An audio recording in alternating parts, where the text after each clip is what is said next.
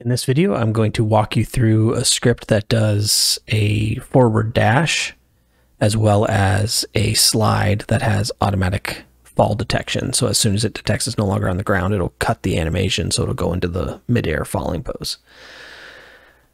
All right, so for starters, I have an animation event layer.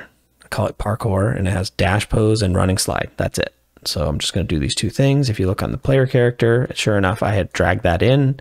And so there you go. It's right there, dash and slide.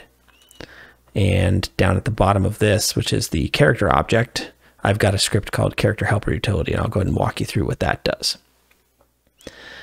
This one does so I have some settings that you can change, which is how long you want the dash to take in seconds, the speed you want during the dash. So I have it set to 10 meters a second. And then I have a slide speed boost for when you execute the slide, because it is root motion, and which is often really sluggish and slow. And so this gives you the opportunity to add additional speed to the slide animation. And that's it for the publicly facing parameters. So really how it works is, as long as you're grounded, whenever you hit the letter Q, you can do a slide. And it only works if you're grounded. And then that allows you to it stops any speed boost that has been occurring from a previous move, and then starts a new speed boost. And I'll show you what this worker does, but it's starting this coroutine. I'll walk down here to the speed boost. All that coroutine does is forever and ever, it just adds whatever your character forward facing direction times the amount of speed over the delta time between this frame and the previous frame. So it's just adding that fractional speed onto what you're doing for that portion of a second that accounts for the frame rate.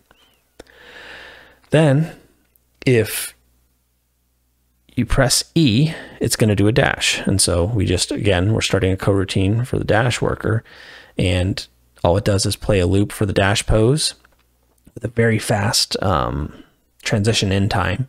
And then for however long you've set for the duration, it just does those moves to make sure the dash is actually moving forward while it's playing it, and then stops it at the end. And that's really it. The other thing that happens if we go to the update function is, if we're sliding, we just check if we're grounded, and if we're not, then we're going to stop the parkour event layer. And that's it. Let's see here, and that stops any speed boost with the stop coroutine, and then just resets everything else so that you can go back and do it again. So now let's go take a look. So I pulled down two animations. I have the running slide from MxM,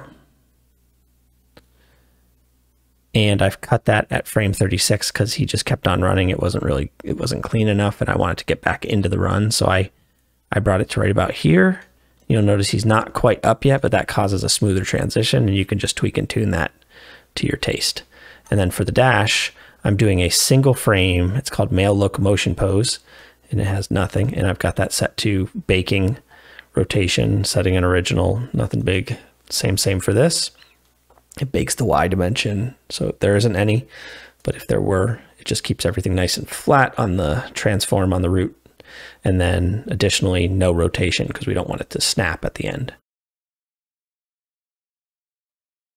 Let's go try a slide with the Q key. Yeah, that's not bad. Looking good. So let's come up here and let's try this automatic fall detection. See, as soon as he falls off the edge of that platform, he just goes right into his fall, as you would expect. Now let's look, there's our dash. You can do it while you're airborne too. You can do one after the other, however you like it. And that's really it. Obviously you could, we could change out that dash animation. I'm sure the joy one would look fantastic.